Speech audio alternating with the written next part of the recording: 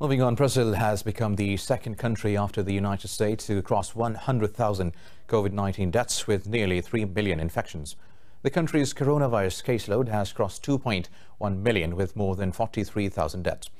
Globally, the COVID-19 pandemic has taken over 726,000 lives with more than 19.5 million infections.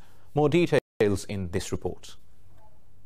The new coronavirus is tumbling records, overwhelming healthcare systems, and rolling back hopes of economic revival in the Americas. U.S. President Donald Trump's desperate push to open the economy has hit a wall with the devastating second wave ripping through the country. Trump has signed executive orders to provide more relief to Americans after failing to reach a deal with Congress. In the current negotiations, we have repeatedly stated our willingness to immediately sign legislation providing expanded unemployment benefits, protecting Americans from eviction, and providing additional relief payments to families.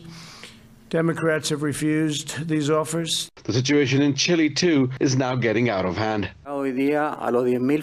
Today, we have arrived at 10,000 deaths. From our hearts, we feel for their families, for those who miss and love those who have gone. And even though they have gone, they will of course be remembered. We regret that this pandemic has caused us to lose so many loved ones.